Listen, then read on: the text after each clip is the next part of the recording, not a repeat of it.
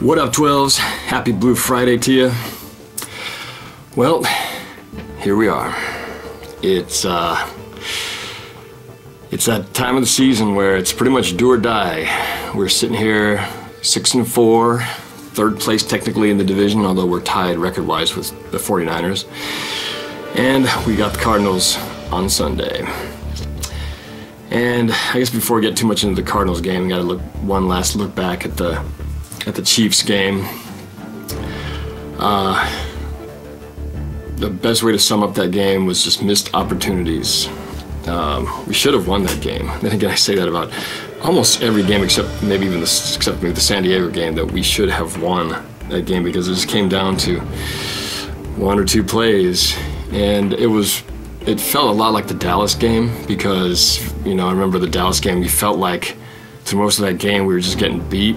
They were like running all over us, and you felt like, how the heck are we still in this game when you feel like you've been dominated? But we had a couple of turnovers that kept it close, despite the fact that Jamal Charles was running all over us. And, you know, we had more than one chance to win that game. I've said it from the beginning, the emphasis to repeat the Super Bowl champions, I said it was going to be third down efficiency and red zone. And once again, particularly red zone in that game killed us. Ironically, we're in Arrowhead Stadium where it's all red. We were no good in the red zone. And we had a chance at the end of the first half to score a touchdown.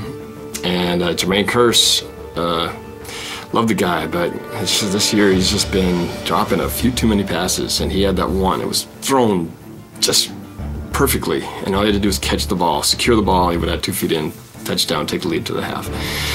But we didn't, and that became the margin. I mean, that touchdown instead of a field goal instead of a touchdown was the margin through so many to the end of the game.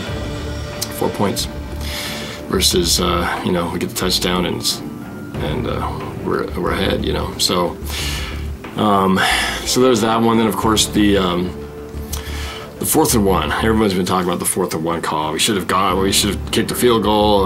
Pass interference, bad play. My thoughts personally at that point of the game when it was 4th and 1, I actually didn't mind them going for it. I think part of it was the fact that it still felt like we weren't stopping them on defense, and I felt like I didn't know if we'd get this chance to be this close again. So I didn't mind the call to go for it. I was not happy with the throw, with the change to the play call they eventually ran. If you notice, right before the play that actually ran, Seattle had a different formation, and then Kansas City called timeout. And I will not say the line. It kind of trips 3 receivers on the left side, and Russell started to roll out left, so he's on the move. It's what I would have wanted them to do, but then Casey called a timeout, and then they changed it. I don't know if they should have changed it. Yeah, obviously, they probably thought, well, Kansas City's looking for it now, we can't run that play. And instead, they went with that, with the corner route, or the fade route. And I really hated that play. The moment he threw it, I thought, this is no good. And of course, he got bumped, and then he didn't even look like he got close to even try. He didn't even try for the ball. He was just kind of bumped, kind of flailed, and then it was that.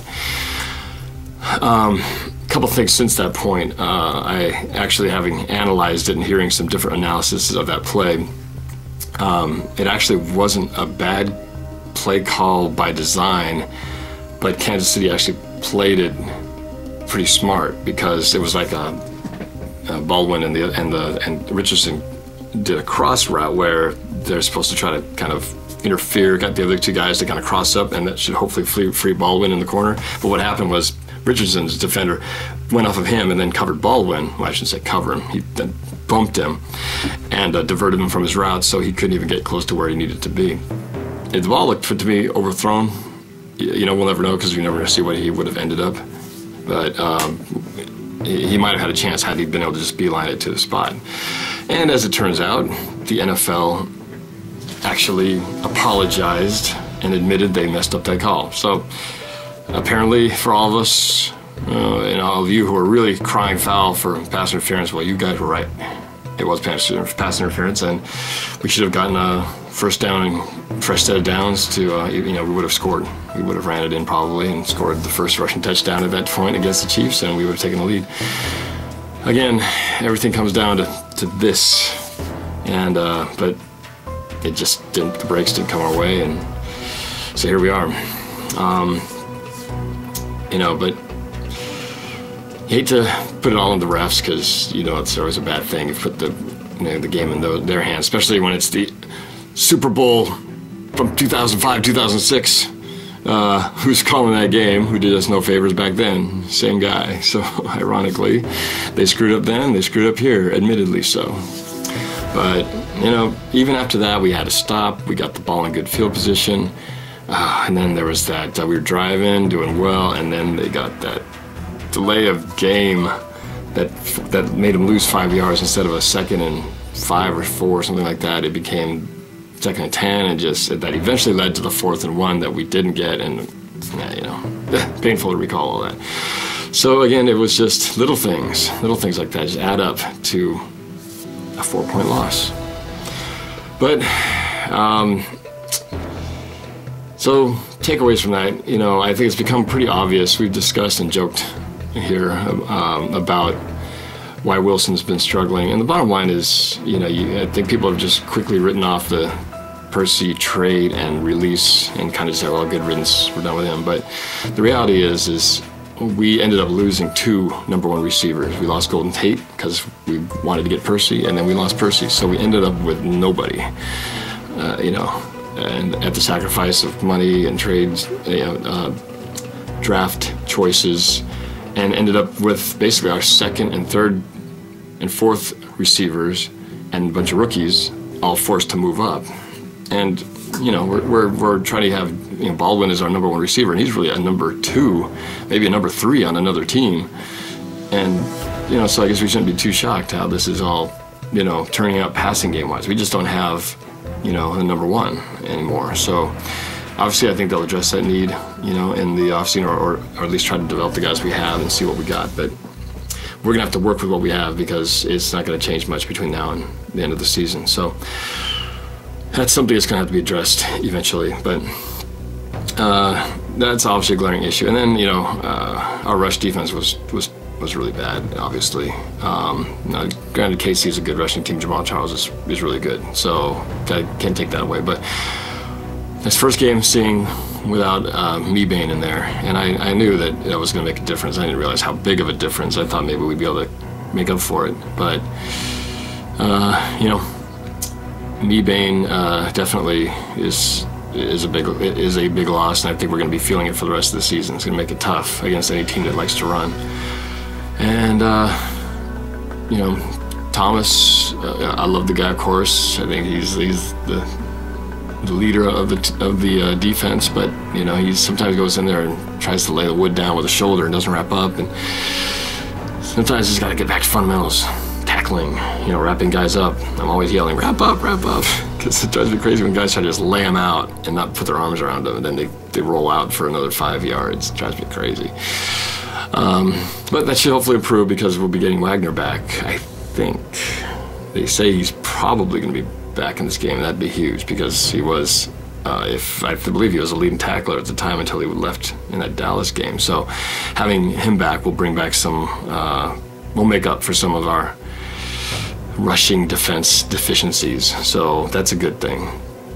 But let's switch to the other good things about this game. We did get turnovers, you know, so really one thing that kept us in there. We had 2 turnovers, 2 fumbles, and you know, on the same side as I'm criticizing Earl, he also made, you know, a couple awesome plays there that led to turnovers. So, you know, you take the good with the bad, but you know, those turnovers did keep us in the game, and we're gonna have to keep doing that in order to win down the stretch. And of course, our running game was awesome. Beast mode was in full blast. Russell doing his thing as well, and I didn't know why we didn't rush it at that 4th and 1, you know, leading up to that 4th and 1 at the goal line. I don't think we ran the ball hardly at all during that last few plays.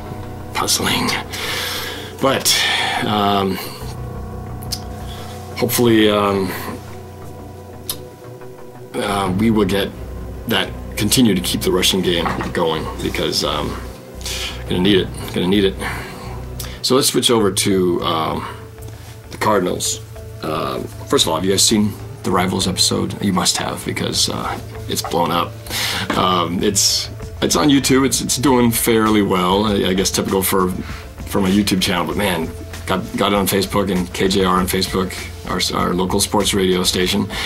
950 KJR put it on, and it like the Broncos video blew up again. And last I checked, it was like I don't know, 150,000, and they just posted it yesterday afternoon. So it's great. It's fun. It's great that so many people are getting to see it and using it as motivation to get hyped up for this Sunday, because our season, I believe, comes down to this Sunday. I mean, last week was like a playoff game almost, but we really had a little bit of slack. But really now, because of that loss and Arizona winning, we have to win this game.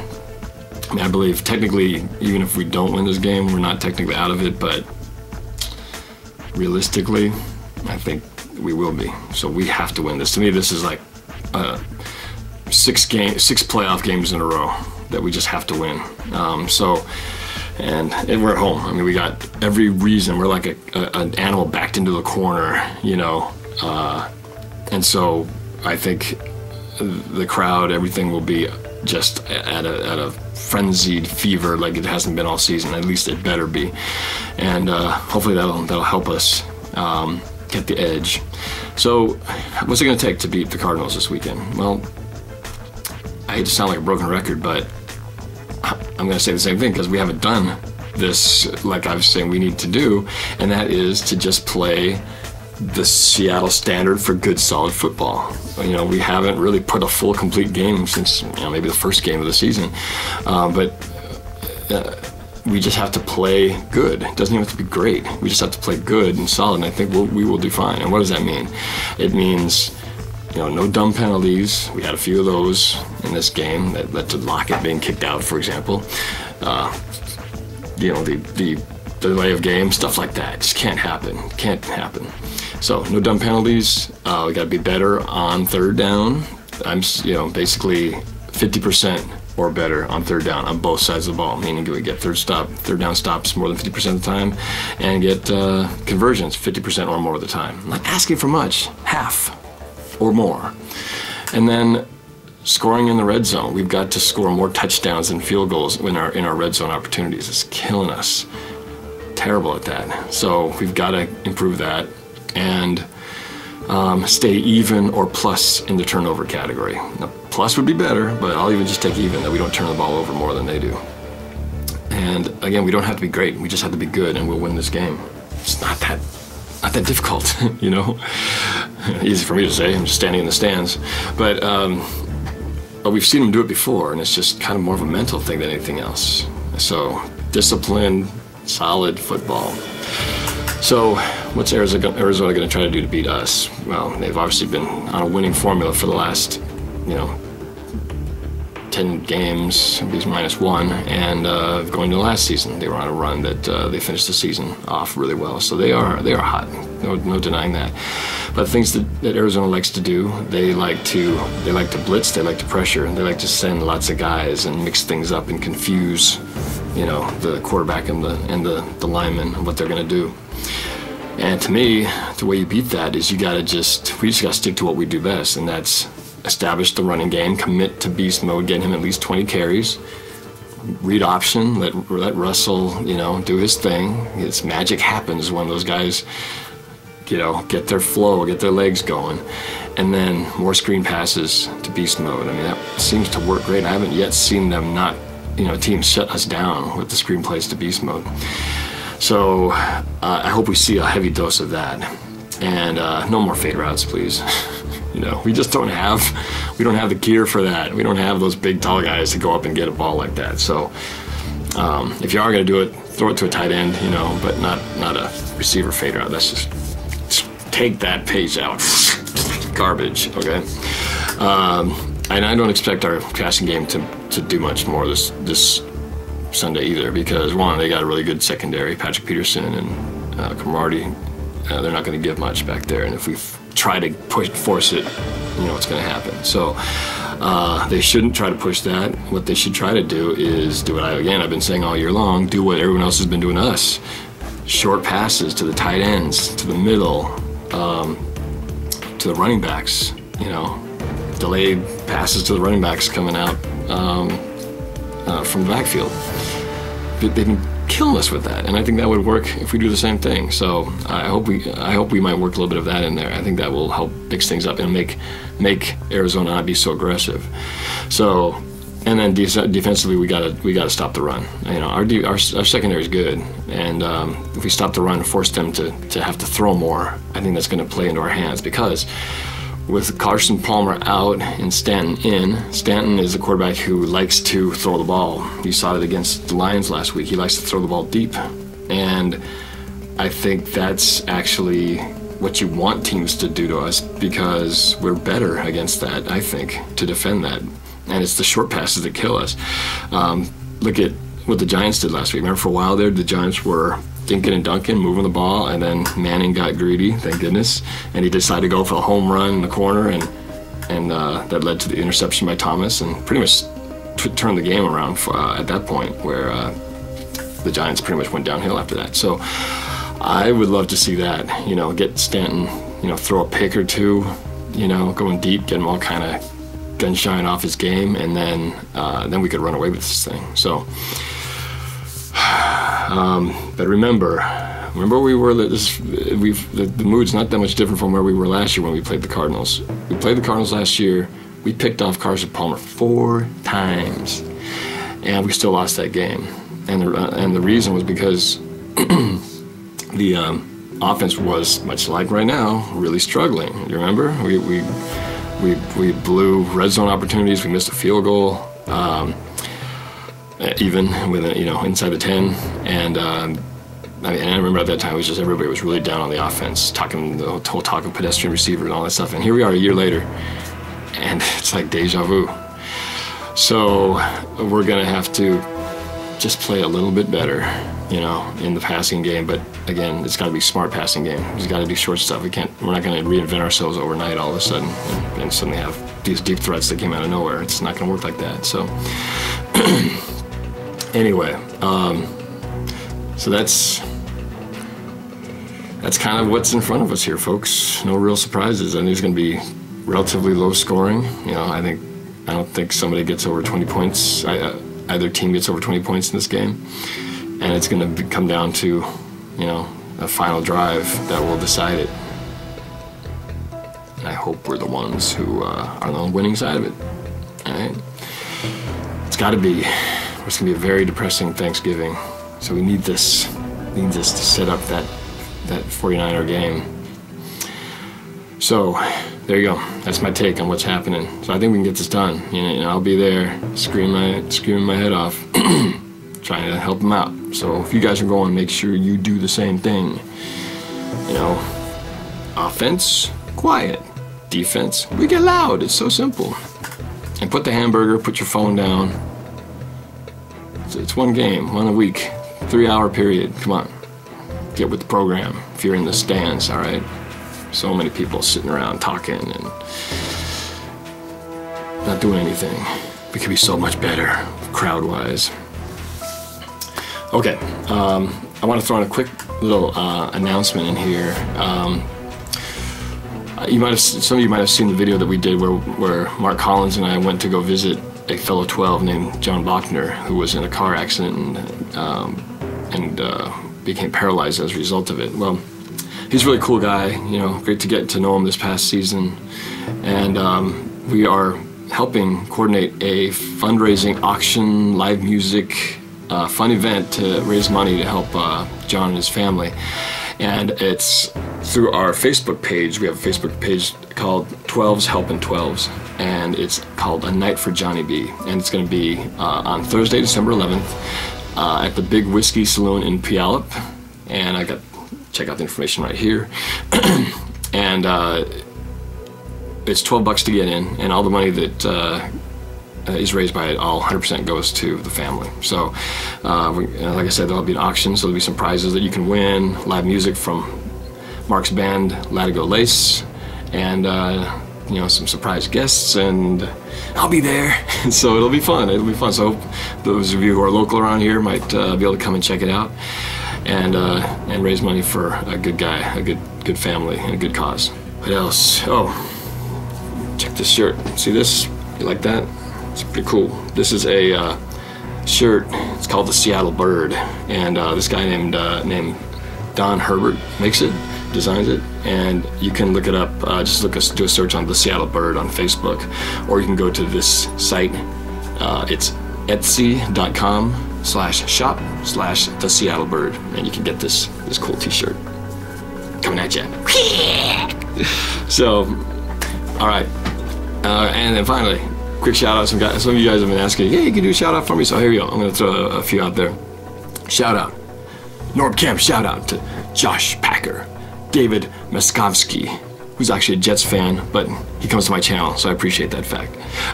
Jorge Michael Brunel and Jose Castro Ruiz, all the way from Puerto Rico, watching the show. All right, if you guys want to do, I think for future things, if you want to shout out, which I'd be happy to do, it's always a lot of fun. Email me at norbcam12@gmail.com. All right, and I'll put your picture up and do a little shout out that way. Alrighty, that's it. Enjoy your Blue Friday. Get your blue, get your hawk on. Think Seattle. Get positive vibes going for the team, because we are going to need it. We got to beat the Cardinals. It's do or die, must win, playoff time, win or go home, all that kind of stuff. Let's get it done. Right now, right here, right now. Do it. Take down the Cardinals, all right? And check out my Rivals video, all right? Cool. Go Hawks.